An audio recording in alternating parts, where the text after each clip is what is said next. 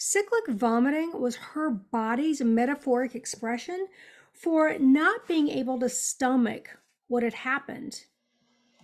Hi, I'm Cindy Shumaker, and I help people struggling with grief unpack and manage all of their emotions with ease and grace. Now, it's not uncommon for people to become physically sick after the death of a loved one, especially if it was a tragic and unexpected event. Now, I had this client, her name is Jerry. She unexpectedly lost her husband.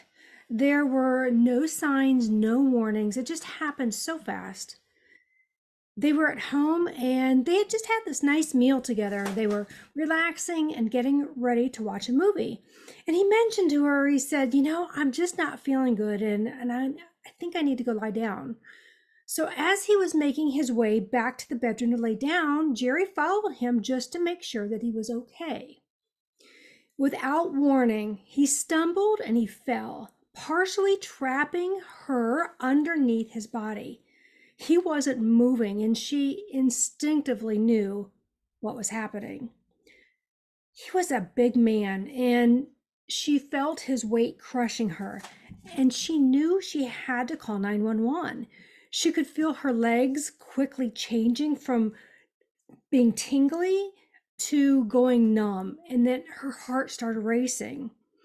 From sheer adrenaline, she managed to wiggle herself free and crawled as quickly as she could to her phone. She dialed 911, begging them to get there quickly.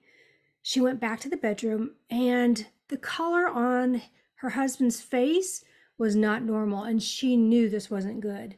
It seemed like it took the squad forever to get there.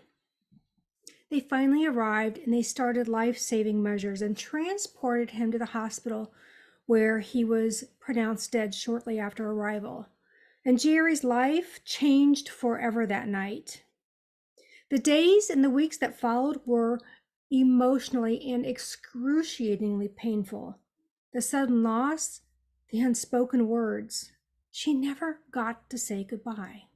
Everything she saw and heard that evening played like this never-ending movie in her mind. Watching him fall, hearing his body hit the floor, feeling the weight of his body on top of hers, seeing the blood on his face where he had hit his head during the fall, his grayish-looking complexion, the sirens, the CPR in progress. It was just all too much for her. Jerry worked in healthcare, and she had to return to work after her allotted bereavement time. Yet she just was not functioning. And for anybody that's been through any sort of situation like this, I'm sure you can relate to what she was feeling. She wasn't sleeping, and she started having episodes of cyclic vomiting and uncontrolled shaking. She would experience waves of nausea followed by vomiting several times a day. And she made numerous trips to the ER, feeling like she herself wasn't going to make it. Grief showed up in her body. She was not able to process everything that had happened and then had to return to work and take care of her pets and her family at the same time. She was overwhelmed, and many times she would say, I just feel like I can't breathe. Cyclic vomiting was her body's metaphoric expression for not being able to stomach what had happened. For others, grief can show up as joint pain, inflammation, digestive problems. It can lead to cardiovascular issues, and prolonged grief can show up as anxiety, panic attacks, and depression. Unpacked grief wears away at you emotionally and physically. And luckily, Jerry did seek help right away, and together we were able to work on that memory. Everything she saw that night, everything she heard, her last fleeting thoughts slowly started to fade away. And she could remember those, but they just didn't have that same emotional punch in the gut. Her vomiting subsided, and her shaking slowly disappeared. She was able to finally go to work and function with clarity again. She was able to show up for her family and take care of her pets. And she eased back into life on her terms and in her own way.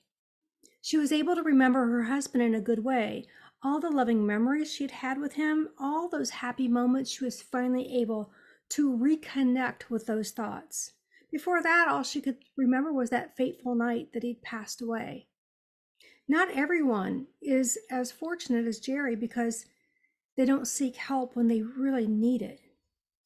Ruminating and replaying the last few days, hours, or minutes of your loved one's life will take a toll on your mind and your body. It's not a good way to honor their memory and all the good that they brought to your life, and you will eventually suffer both physically and mentally. If you're struggling and you feel like you need help unpacking everything, please reach out because you don't have to do this alone. You are 100% responsible for your life. Nobody is going to save you. You have to save yourself. So please learn to master your emotions so they don't master you, because what's at stake if you don't?